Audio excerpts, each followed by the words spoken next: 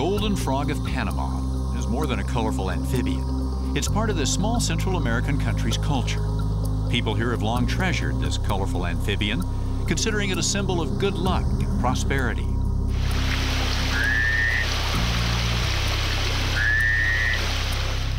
But today, Panama's frogs are under siege. About 6 or 7 years when I came here first time, we have to watch our step because there were so many golden frogs around it. We actually have to be careful because we didn't want to step on the frogs. And now, I mean, we only have seen one frog. Oh, here's one. In probably 30 minutes. So what's happening? It seems there's a dangerous predator on the prowl in the form of a naturally occurring fungus called chytrid, and it's spreading like a black plague over this majestic land, killing almost every species of frog in its path. Eventually, it steals the cells from the skin of the frogs. So after a while, the frog will try to get rid of the chytrid by producing more skin, which causes that the skin of the frog gets thicker. And then because of that, the frogs breathe through the skin. Then eventually the frogs will die of suffocation.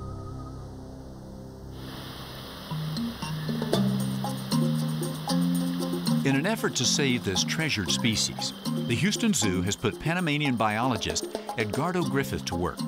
He and his team are rounding up every frog they can find in the El Valle region of Panama.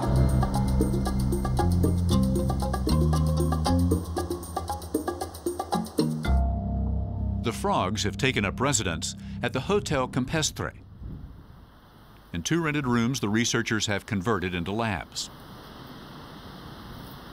I talked with the owner and the manager of Hotel Campestre, and I don't think that they had an idea of what was actually going to happen at those hotel rooms, because 2 of those hotel rooms, we changed it. We took all the beds out and all the furniture for the hotel, and we put just a lot of shelving and a lot of critter keepers. The disease can be successfully treated, but only if it's caught in the early stages, and the frogs can never return to the wild.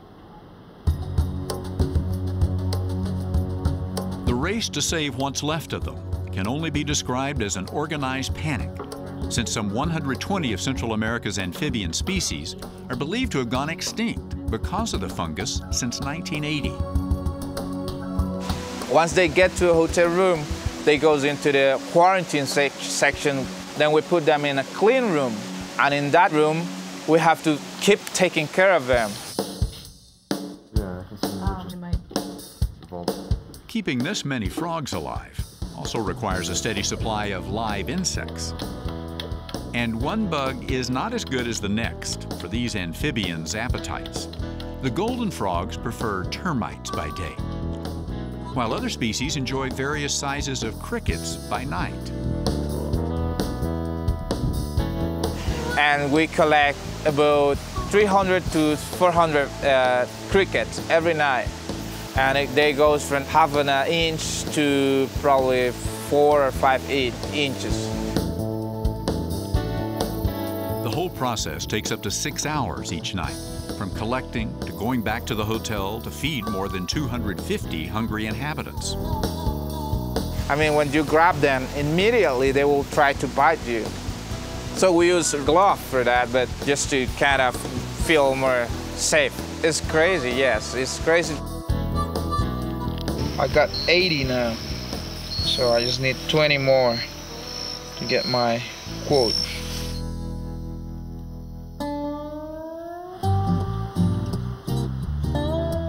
Space is limited, so a new artificial home is being constructed at the nearby El Níspero Zoo. Researchers have high hopes for breeding the frogs and releasing them back to the wild, but not until a solution to the chytrid problem is found. One of my goals is to have a very good, successful breeding program, hoping that we can figure out a way how to create resistance or to fight the fungus in the wild. Unfortunately, Even if the researchers find a way to reduce or even eliminate the threat of chytrid, the golden frog and other species will still have to survive other foes. Once the illegal collectors find out that a stream like this one has frogs, they will come basically every week. It's a very illegal thing the people keep doing even when chytrid is killing the frogs. And then another reason why they are not that abundant is habitat loss. I mean, they're getting attacked from every side, from the top, from the bottom, from the water, from the sky, from everywhere. And the chytrid just came to finish them. It may be a long time before the forest is safe for golden frogs. But with the conservation efforts of the Houston Zoo and biologists like Edgardo Griffith, the last of Panama's amphibians may still have a fighting chance. Sponsored by National Geographic Mission Programs, taking science and exploration into the new millennium.